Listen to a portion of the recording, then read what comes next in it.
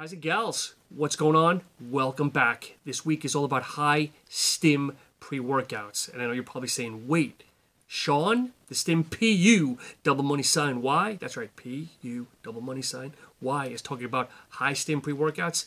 Yes, I am. But this goes out to you guys. So today we are looking at Glaxon, their heavy hitter pre-workout specimen. If you have not heard of Glaxon, where the hell have you been? They dropped December, January of this year, and all the products I've tried thus far, phenomenal. They've got a greens formula, tastes great, good profile. They've got a nootropic pills formula, really, really good. Great sleep aid. It's not light, kind of knocks you out, sedative, puts you down for the count. Love it. And today we're looking at, once again, their higher end heavy hitter pre-workout specimen.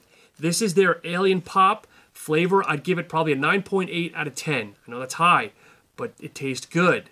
No complaints here. But let's look at the ingredient panel, because this might just, kind of blow your mind. So we're going to skim over the B vitamins here, and let's look at the actual ingredients. So at a full dose, this is 21 scoops. So the beta-alanine at 3,200 milligrams, always a good dose there if you like that itchy feeling. Betaine anhydrous, 1,500 milligrams. Taurine, 1,000. Glycerol, coming from Glycer Pump, a trademarked ingredient, 1,000 milligrams. Caffeine anhydrous at 400 milligrams. Yes, that's right, 400 milligrams. Cholinase at 300 milligrams, another trademarked ingredient. Choline as well as alpha GPC and acetylcholine, again, all for that brain function, firing on all cylinders. L-tyrosine at 250. You've got L-theanine at 100 milligrams. You know my thoughts on L-theanine. Don't know if I really like it in pre-workouts, but the fact that this is a 1:4 theanine to caffeine ratio, like it a lot. Halostacin at 60 milligrams. This increases blood flow and to some points, actually a little bit of a stim as well.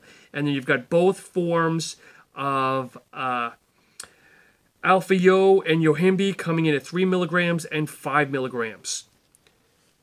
So a lot of my boys out there, you're going to love this because of the high stim, but on the flip note, a lot of my boys out there are not going to like it because of the Alpha-Yo. I love Alpha-Yo. I love the cold sweats.